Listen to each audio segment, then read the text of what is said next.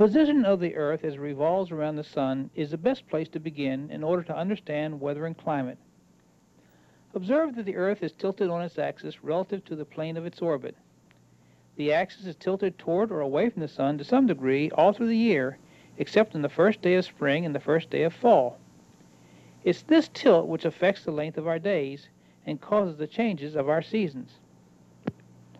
Let's take a look at just how the tilt affects the length of our days. First, we'll get a close-up look at the Earth on the first day of spring. This day is called the vernal equinox. From this position, we can see that on this day, the poles tilt neither toward nor away from the Sun, and the line between night and day passes directly through the poles. The result is that day and night are equal in length everywhere on the Earth. To illustrate this, let's follow the city of New York through its daylight hours. We'll start a 24-hour clock as New York crosses from darkness to daylight, and follow the city around to the evening side. You can see that the clock has stopped at exactly 12 hours when New York crossed from daylight to darkness.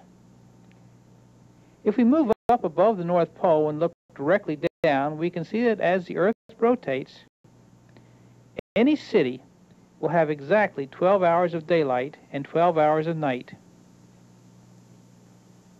The other time of the year when this happens is on the first day of fall, which is called the autumnal equinox.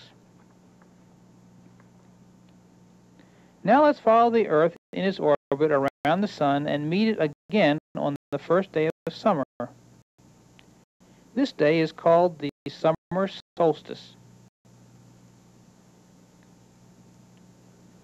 From this point, we can see that the North Pole is tilted toward the Sun and the South Pole is tilted away. From higher up, we can see that the region around the North Pole has constant daylight. This region lies within the Arctic Circle. From down below, we can see that the region near the South Pole is always in darkness. This region lies within the Antarctic Circle. Between these two circles, days in the Northern Hemisphere are longer than 12 hours, and those in the Southern Hemisphere are shorter than 12 hours. Let's look at New York in the Northern Hemisphere and Buenos Aires in the Southern. We'll start a 24-hour clock for each when they pass through into daylight, and we'll stop the clock when they go into darkness.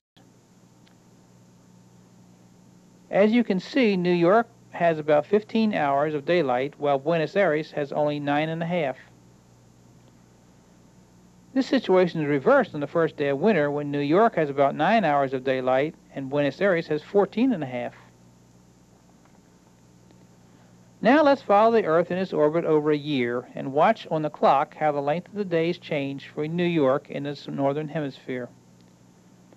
During the spring, the days get longer, going from 12 hours to about 15 hours on the first day of summer.